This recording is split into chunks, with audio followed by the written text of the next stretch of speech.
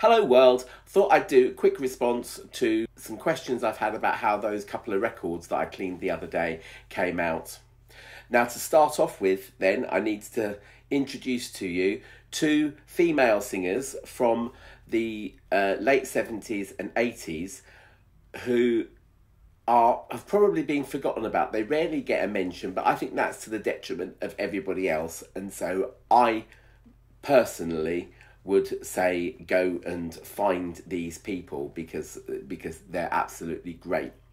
The first record, I need to take you back to the 1970s and the genre of talent show that existed then. Now, I hate talent shows with a passion, especially the ones that come from like the late 90s onwards, the sort of modern genre of it, which basically has to always have a villain on the judges and someone that is supposedly a more positive person. For more positive, let's put Sharon Osbourne in there, shall we? And all the contestants have to have a sob story. My nan's in constant pain through voting Conservative. And just really, it's just nauseous in the extreme. But back in the mid-70s, ITV, God bless them, did a show called New Faces. It ran from about 1972, I think, till 1976, 78 maybe, something like that. So right round in the mid-70s.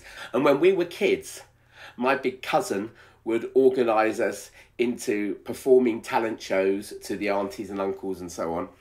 And we would judge it on star quality and looks and success potential, whatever it was called. So, yeah, New Faces turned up on YouTube because I love nostalgic TV. And so I subscribed to all the BBC archives and Thames TV archives and stuff like that. And one day in my inbox along came an invitation, as it were, to watch New Faces. And on New Faces, there are some winners that, you know, even today's modern audience will recognise immediately, because very, very occasionally these talent shows actually produce real talent. Most of the time they don't, and you never ever get to hear of them again. But no one will ever say that they've never heard Victoria Wood. She was one of the New Faces winners in 1975, I think, went on to have huge fame, particularly in the UK. One of Britain's best loved comedians. 2016, when the Grim Reaper was wiping away lots of celebrities. Unfortunately, we saw the loss of Victoria Wood, but she was fantastic. Lenny Henry, Sir Lenny Henry now, again, a comedian that we've grown up with and that people love even now, including the younger generation. Wonderful person, was once married to Dawn French, but is no longer. But a comedian who was taken away from us far too early, age 50, in 1995, was another New Faces winner called Marti Caine. And that was the album that I cleaned, and I said, oh, it's on Chevron Records. And Hannah said, why was Chevron Records terrible? And I said, because it was basically an imprint of Woolworths. It was originally released in 1976 after the New Faces win, to capitalise on that. She was a singer and comedienne, and I think a far better singer than comedienne, but, you know, she got her own comedy shows on TV as well. Yeah, I mean, we loved Marti Caine growing up, you know. And in the 80s, when New Faces had a revival, she was the hostess of it, okay? So this album's called Marti Caine, Nobody Does It Like Me. It was originally released, as I say, called Nobody Does It Like Marty. This is a Woolworths re-release, and all they've done is change the title and the cover and put the songs in a different order, but I don't think that matters. One of the best things about this album, by the way, is the fact that none of the songs seem to do an Apple Music content match. So I might get away with doing a needle drop and not getting a content match from YouTube, which would be quite nice. So it says on the back here, a Sheffield lady, outright winner of a top TV talent show that took her to star at Las Vegas, Miss Marti Caine.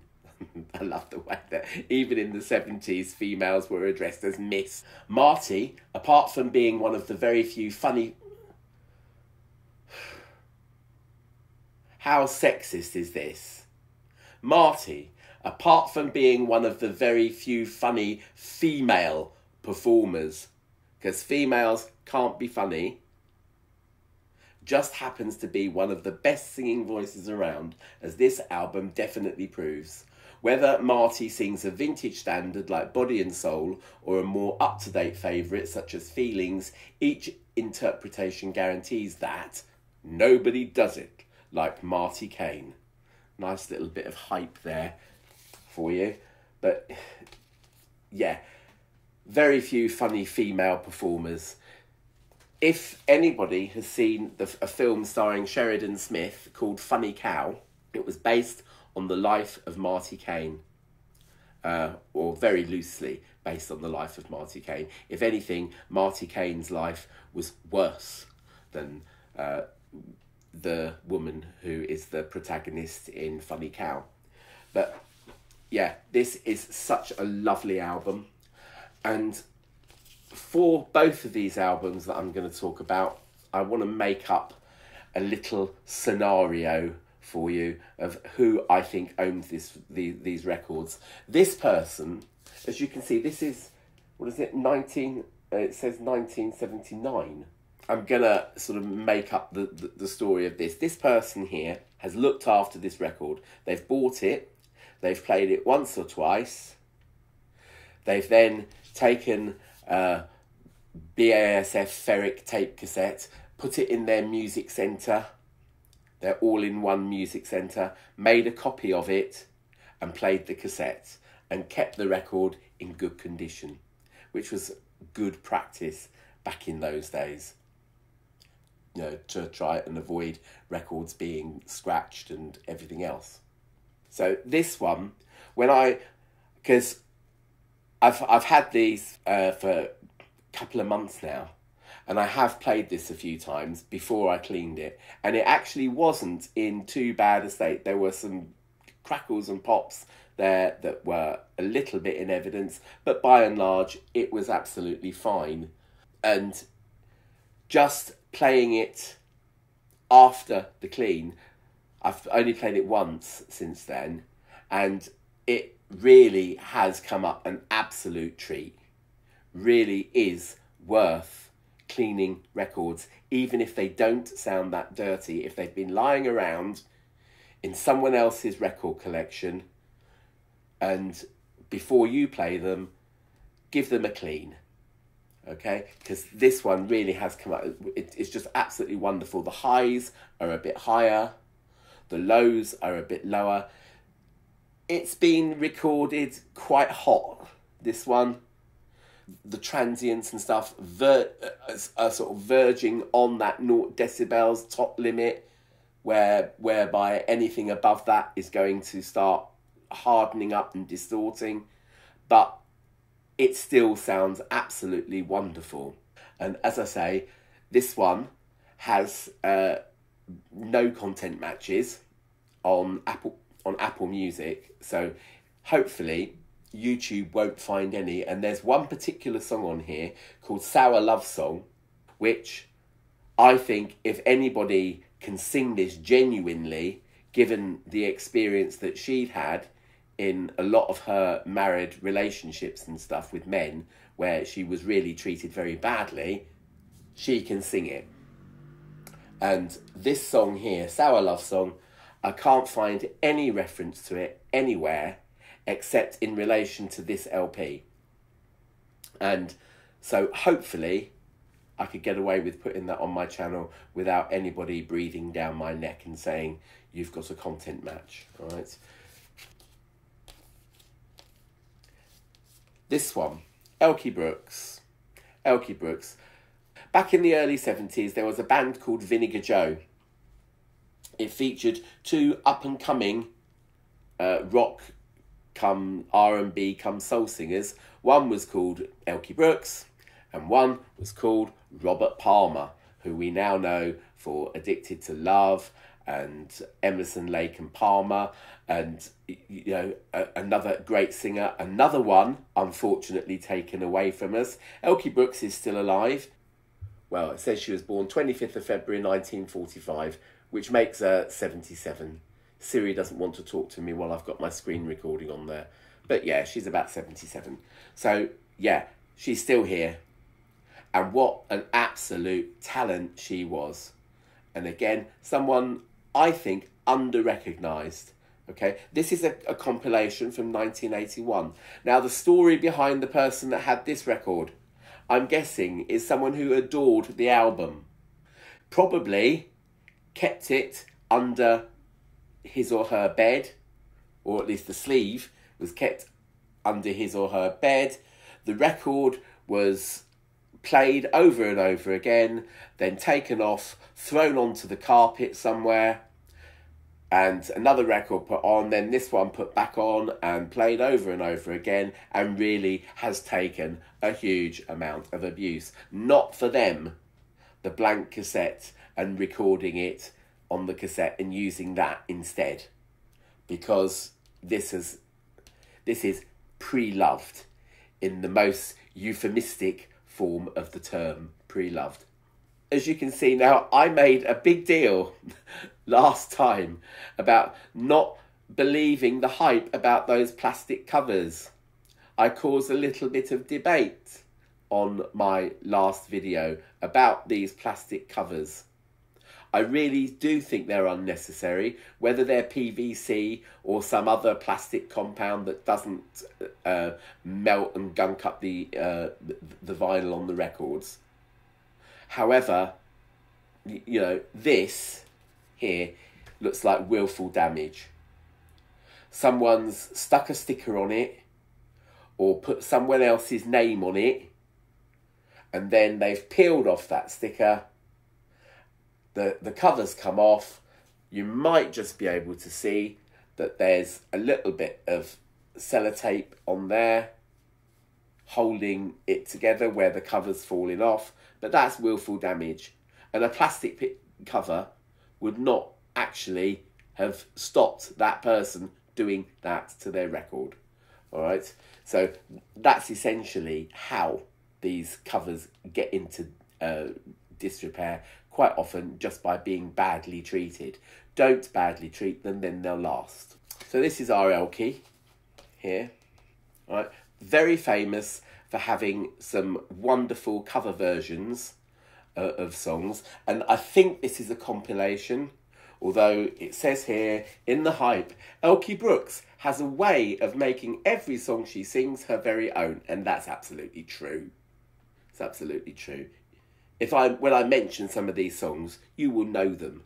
Pearls is a string of timeless classics, from songs like Lilac Wine and Don't Cry Out Loud, never before available on an album, to familiar favourites like Warm and Tender Love and If You Leave Me Now, transformed by that special Elkie magic for the first time. How fabulous. The songs on here then. Superstar, cover version of the Carpenters song. Fool If You Think It's Over, a Chris Rea song, but Elkie Brooks' version is equally as famous. Giving It Up For Your Love, don't know who wrote that one, but fantastic number. Sounds a bit kind of Rod Stewart-esque. Sunshine After the Rain, another one that I don't know who the original is by, but brilliant. Warm and Tender Love, same, brilliant, nice and soulful. Lilac Wine, brilliant version by Elkie, but brilliant versions by Nina Simone and Jeff Buckley. Pearl's a Singer.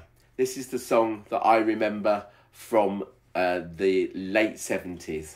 And all I can remember, back in the day, now this is, you know, for me, this is why this is not a new album. It's a compilation album, because this song was, I can remember right back from about 1977, and it's got this lovely little delicious riff. Paul's a singer, do-do-do-do, and it's just fantastic. That little do-do-do-do. Let's see if I can do it on the piano.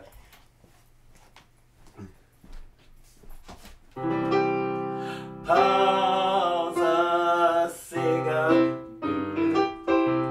she stands up when she plays the piano in a nightclub. Paul's a singer,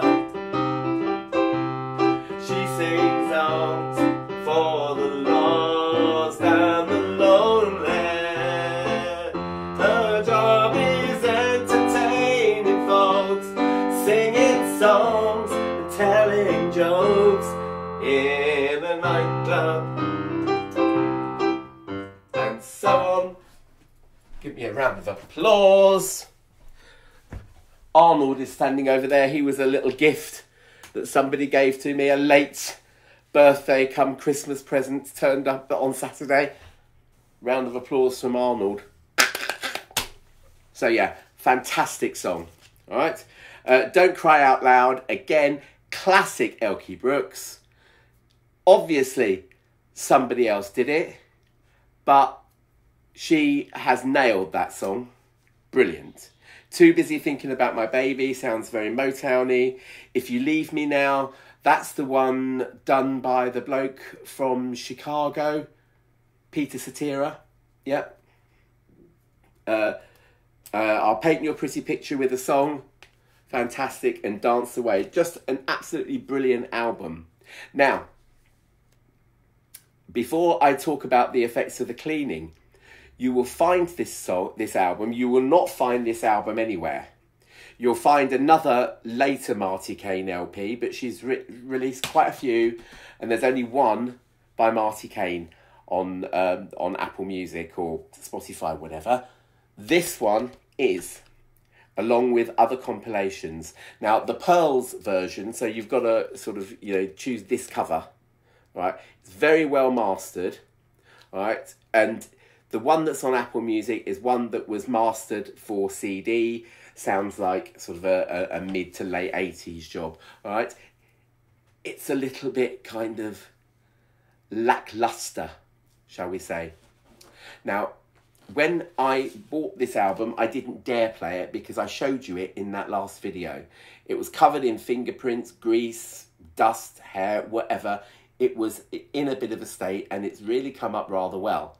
All right, playing it still sounds like there is somebody frying eggs and bacon in the background, which is a bit of a shame, but still the clarity of the music and this sort of A&M Records, look out for any A&M vinyl that's on that label, because something that they all have in common, you know, from, you know, particularly from the late 70s, early 80s, albums like Me, Myself, I by Joan Armour Trading, is that the mastering is absolutely superb. And, you know, drums really have a kick to them. Bass is well textured. Treble is, it just sizzles in a very positive sense. You know, really is open and vibrant, does not chop your ears off. It's just amazing. And mid-range, I'm going to sort of stick my neck out and say that, you know, particularly on this album, I thought that the mid-range, the vocal range, was slightly sort of recessed a little bit further back. But what a good hi-fi system will do is it won't put a spotlight on just the thing that they think that you should be listening out for. For example, when Elkie's singing, of course, we want to hear how wonderful her voice sounds, but we also want to hear the little nuances that are going on in the bass line, the little twiddles and stuff. We want to hear the kick of the drums and you know, the actual hitting of a drumstick on skin, for example. We want to hear whether or not they're using a plectrum or using their fingers on the acoustic guitars, and you know, we want to hear all of that. And this album, it has been, you know, the original pressing is so good at trying not to make the trade-off as being, you know, spotlighting a voice and everything else in the background, as I suppose you could accuse this of. All right, yeah, the instruments sound fine on that, but it's just not a patch on this. All right, it's a shame that it's quite crackly, but it's nevertheless just such a wonderful experience to listen to this in its, you know, first incarnation, first pressing, and just amazing. All right, you will find other Elkie Brooks compilations on Apple Music and stuff. They've been remastered, and they don't sound as good for having been remastered.